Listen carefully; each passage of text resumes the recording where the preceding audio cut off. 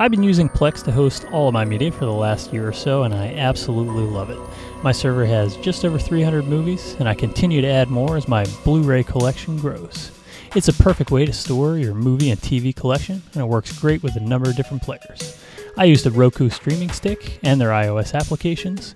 You're viewing the standard web interface right now. Like most people with Plex servers, I rip my Blu-rays and DVDs with MakeMKV. There's no easier way to do it.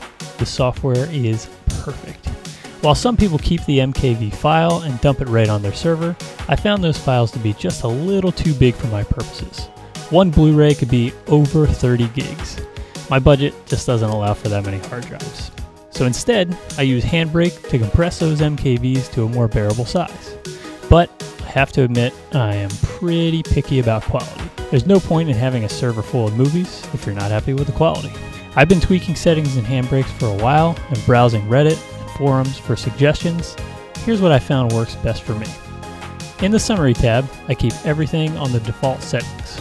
We'll be creating an MP4 file, and I leave Align AV Start checked. I don't mess with any of the dimensions either. I don't want any cropping or to change the aspect ratio. For this tutorial, I'm using an MKV of a DVD, so this is in standard definition, but these are the same settings that I use for Blu-rays. The Filters tab also stays the same for me. No need to make any changes here. Under Video, this is where I make the most adjustments.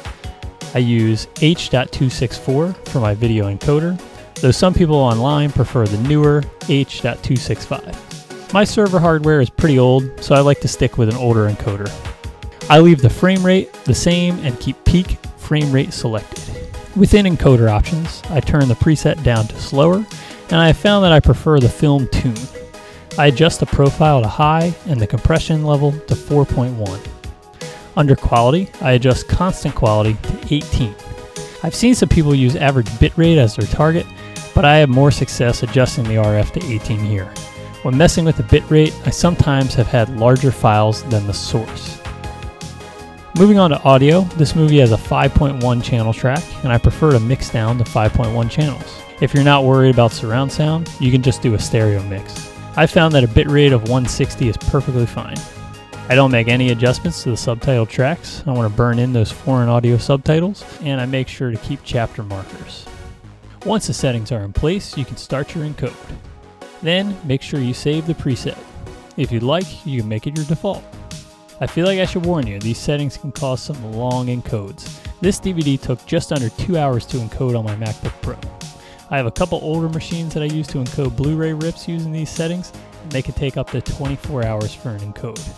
But guys, it's totally worth it. These settings look great while watching on a big screen or an iPad, and the file sizes aren't too shabby either. So those are my settings for Handbrake. If you have any questions, feel free to leave them in the comments below. If you'd like, please give it a thumbs up and subscribe for more videos like this. Thanks for watching. I'll see you on the next one.